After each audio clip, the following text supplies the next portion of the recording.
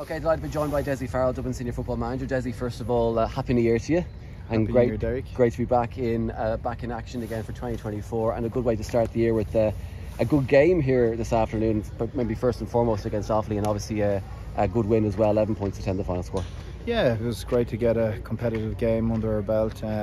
We had a couple of challenge games for that younger group, sort of a development squad, and it was nice to see them in competitive action here today. Spirited game. It could have went either way. Yeah, we nipped it in the end, but delighted with the comeback and just the character that was shown in the second half. It wasn't a great day for football. The pitch was heavy, but the lads dug deep, and that's what we wanted to see. I'm very happy with them.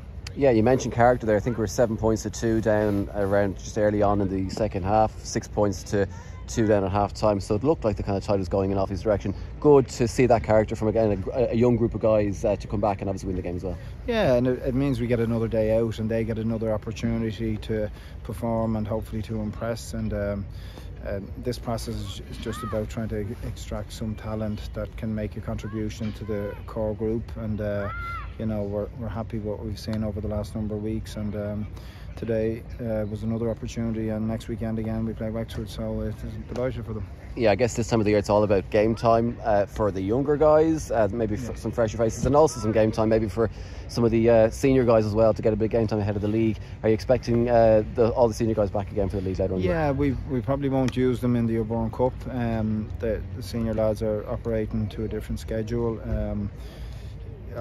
You know, obviously we've been back training a couple of weeks now. There's still some bodies, some of the more senior lads, to make decisions, and you know, we're going to give them that space. Typically they wouldn't be used in the early rounds of the league anyway, because they've a lot of mileage on the clock at this stage, so managing their load and having them right for the right time of the season is going to be important.